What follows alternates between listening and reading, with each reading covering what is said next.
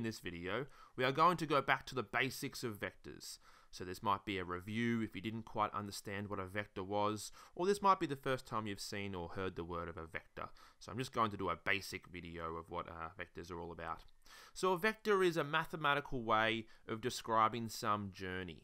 So if you have a boat that goes from some point in the ocean to another point, that can be expressed as a vector because it would travel some distance in some direction.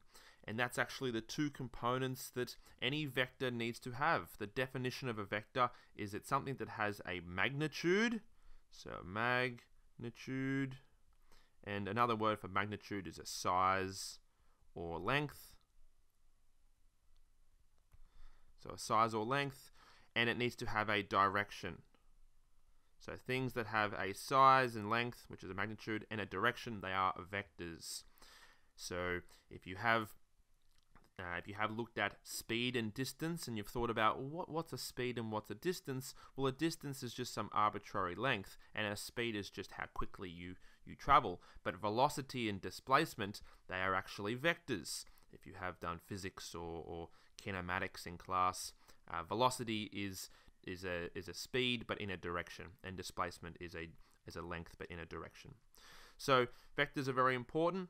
In my example here, I'm just going to show you how some easy IB exam questions introduce vectors and the basics of vectors. So if I have some coordinates P, Q, R, and S, and I've given them here, and it's in the shape of a parallelogram.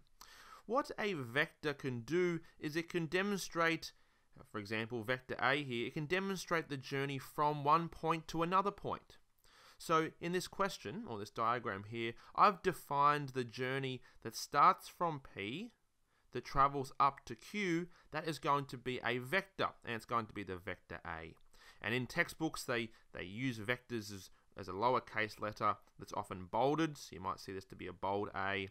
In your exam, you can express your vector maybe with an A with a little hat, or A with an arrow. These are different ways you can express your vector. So typically coordinates are capital letters, and the journey that connects coordinates will be a vector, and that'll be a lowercase letter. So in this diagram here, the vector A will be from P to Q, and that's actually different to the vector that would go from Q to P, because it would be the same length but in the opposite direction. So we'll discuss what that means. It's actually going to be negative A as a vector. And Q to R would be the vector B that's defined in this question. So with a little quick exercise, I want to then express each of these journeys, so P to Q, Q to R, R to S, in terms of the vectors that were defined, A and B. And hopefully by the end of all of these examples, you'll have an understanding of what the journey aspect of these vectors mean. Okay, so if we want to go from P to Q, it is clearly defined as the vector A, so P to Q would just be A. If we want to go from Q all the way to R, it's clearly defined as the vector B, so that is just the vector B. Okay, what about R to S? Well, there's no vector here, but we now need to think about what a vector is. A vector is the journey. Now the journey has a distance, which is a magnitude, and a direction. From R to S, it looks like it's the same distance as from Q to P, because it's a parallelogram. But from R to S, we would be going in this direction. So hopefully you can understand that the vector which goes from R to S, the journey, is actually the same as this vector A, but in the opposite direction. So R to S would be negative A, because it's the same distance, but it's in the negative direction, opposite direction. And then S to P, to go from S to P, this would be the same as vector B, but in the opposite direction. So this would be negative B. Okay, so now if we want to go from Q to P, so Q to P, this would just be the same as vector A, but in the opposite direction. So this would be negative A. If we want to go from P to S, that's going to be actually the opposite of S to P.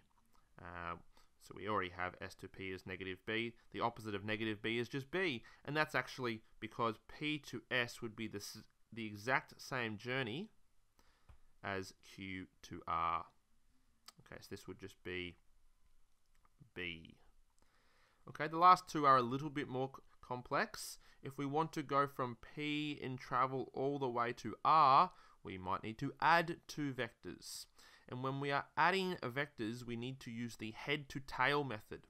So if we want to go from P to R, we start here and we go up and we use this vector A, where we have the head, and then we need to connect the tail of the next vector. So to go from P to R, we're going to go from P up to Q. So P up to Q, which is the vector A, and then we're going to add the vector B, which is Q to R. So A plus B, the addition of these two vectors will get us from P all the way to R. And the last one, if we want to go from S to Q,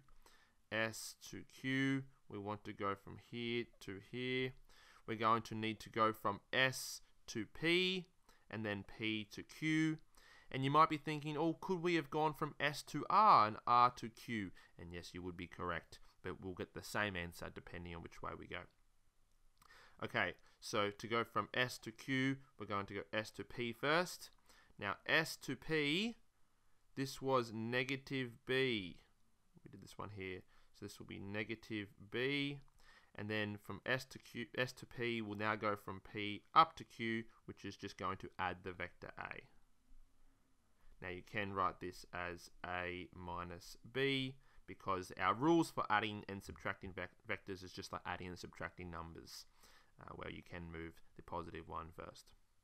Okay, so this is a basic introduction into what vectors look like if we have a diagram. These parallelogram questions are very common early in IB exams, so I recommend you practice a few of these. Okay, good luck.